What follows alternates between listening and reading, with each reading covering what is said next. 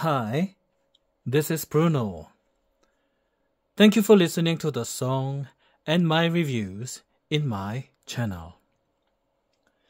This LP vinyl is Bruckner Symphony No. 7 in E major. And you just listened to the second movement, Adagio, Molto, lento, E maestoso. Lovro von Matacic conducted and Czech Philharmonic Orchestra performed. This vinyl was released on Supraphon label in 1967, and the condition of the vinyl is very good in spite of the long period of time. It was played with Nordmende Phono-Super 59Z Vintage Tube Turntable made in West Germany in 1959, and still it is working beautifully. As a matter of fact, this song is quite famous, especially in Korea, because this music was used as a original soundtrack for the Admiral Lee Sun-shin in the TV series The Immortal Lee Sun-shin years ago. And the Admiral Lee is a legendary general who fought against the Japanese army in late 16th century. So that TV series is still very popular, and historically speaking, Admiral Lee is one of the most famous and respected figure in Korea. Now, I hope to tell you about the life and work of Anton Bruckner, focusing on his Symphony No. 7 in E major. Anton Bruckner stands as a giant in the realm of 19th century symphonic music. Often placed alongside Brahms as a successor to the Austro-German tradition of Beethoven, Bruckner developed a unique style characterized by grand scale, rich harmonies, and a profound sense of religious devotion. His symphonies, particularly his later works, are known for their monumental structure, soaring melodies, and moments of both immense power and serene beauty. I hope to focus on Bruckner's Symphony No. 7 in E major, composed between 1881 and 1883. While Bruckner's symphonies often faced initial criticism for their complexity and length, the Seventh Symphony marked a turning point, achieving his first true critical and public success.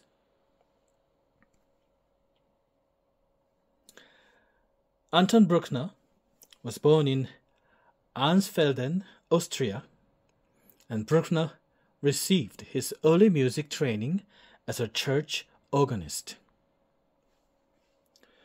Throughout his career, he held organist position at various esteemed churches in Austria, including the prestigious St. Florian Monastery. This deep connection to the church significantly influenced his compositional style, and with his symphonies often reflecting a sense of awe and grandeur associated with his religious experience. Bruckner revered the works of Beethoven and sought guidance from the established composer Antonin Reicha. Despite his talent, Bruckner faced challenges in gaining recognition for his symphonies. Some critics found them unwieldy and overly complex, while others favored the more concise style of Brahms. However, Bruckner remained dedicated to his vision, continuously revising his works and finding enthusiastic supporters, and particularly conductor Franz Schulk and composer Richard Wagner. The Symphony No. 7 was composed between 1881 and 1883, and Bruckner's Symphony No. 7 marked a significant milestone in his career.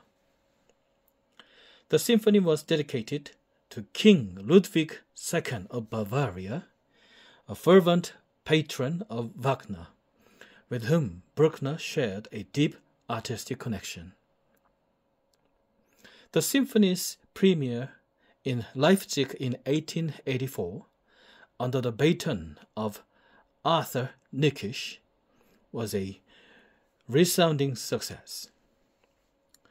The work's grandeur, thematic clarity, and emotional depth resonated with audiences and critics alike. Bruckner finally received the recognition he craved, marking a turning point in his reputation. Symphony No. 7 adheres to the traditional four-movement structure of the classical symphony. However, Bruckner expands upon his form, creating a vast sonic canvas brimming with contrasting moods and textures. Let's talk about the first movement. The symphony opens with a soft tremolo string figure that gradually builds to a majestic statement of the main theme. Bruckner employs a cyclical approach, using thematic fragments throughout the movement for development and tension. The second movement. This second movement is a vibrant dance movement with contrasting sections of light-hearted playfulness and moments of introspection. It showcases Bruckner's skill in rhythmic invention and orchestral color. And the third movement. This third movement is one of the most celebrated movements in Bruckner's symphony. Is a profound and deeply emotional explanation of grief and solace. Notably, this movement features the first ever use of Wagner's tubas in symphonic music, lending a unique serenity to the melancholic melodies. And the last movement, the finale, is a triumphant and celebratory conclusion, and Bruckner utilizes a powerful main theme and expertly builds to the majestic climax, leaving a lasting impression of grandeur and optimism. Bruckner's Symphony No. 7 remains one of the most beloved and frequently performed symphonies in the repertoire. Its combination of accessibility and complexity, moments of intimate reflection alongside powerful pronouncements, continues to captivate audiences. The symphony stands as a testament to Bruckner's unique voice and his profound impact on the symphonic tradition. Anton Bruckner's Symphony No. 7 represents a pinnacle of his creative achievement. It not only marked a personal triumph, but also secured his place as a major figure in the history of symphonic music. Through his innovative use of form, rich harmonies and powerful emotional expression, the Seventh Symphony continues to inspire and engage listeners, solidifying Bruckner's legacy as a composer of immense depth and grandeur. Thank you for listening to the song and my review once again, and I hope you to have had a great time in my channel. Thank you again, and see you next time. Bye.